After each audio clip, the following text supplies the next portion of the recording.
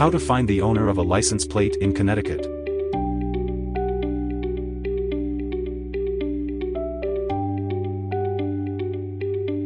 If you're trying to find the owner of a vehicle in Connecticut using a license plate number, it's important to understand the legal restrictions and options available. In today's video, we'll show you how to go about this process while following state laws and the Driver's Privacy Protection Act.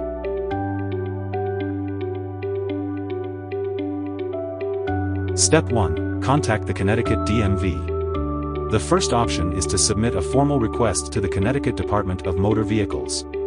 Like in other states, the DPPA protects personal information, so you'll need a legitimate reason to access the owner's details, such as an insurance claim or legal case.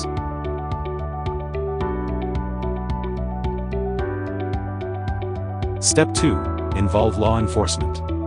If you're dealing with a hit-and-run or other legal issues, law enforcement agencies can access the DMV records. They will investigate and may assist in identifying the vehicle's owner if necessary for legal proceedings.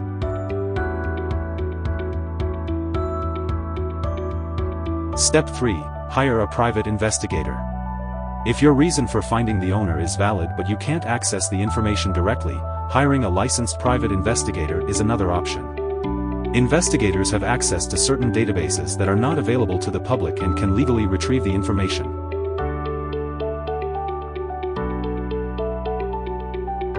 Step 4. Use online vehicle history services. While services like Carfax and AutoCheck won't provide the owner's personal details, they can give you a vehicle history report, including accident records, title status, and previous ownership changes.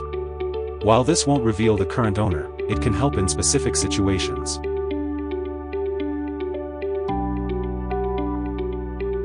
In summary, if you're looking to find the owner of a license plate in Connecticut, you can contact the DMV with a valid reason, involve law enforcement, hire a private investigator, or use vehicle history services for limited information.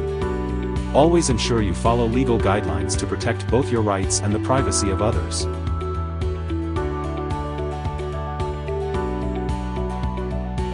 Thanks for watching. If this video helped you understand how to find the owner of a license plate in Connecticut, be sure to like, share, and subscribe for more helpful tips. Got any questions? Drop them in the comments below.